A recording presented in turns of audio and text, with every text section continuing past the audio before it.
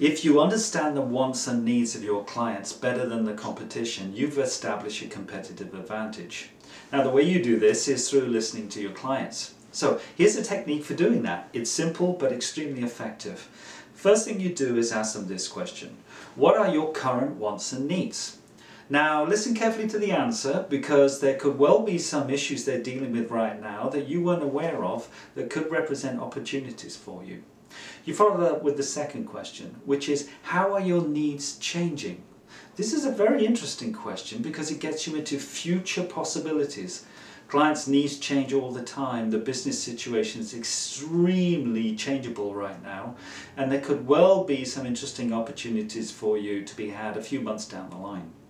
The final question you ask them is, how can I improve the quality of the service that I'm providing to you? Don't forget, clients really look at quality of service. It's a thing that they judge you on most of all. So if you can improve that, there's a very good chance you'll retain them for a lot longer. And also, 80% of your business actually comes from existing clients.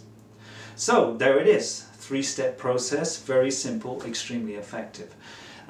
You can find that as part of a training course I'm doing right now called Developing Business Through Superior Client Service.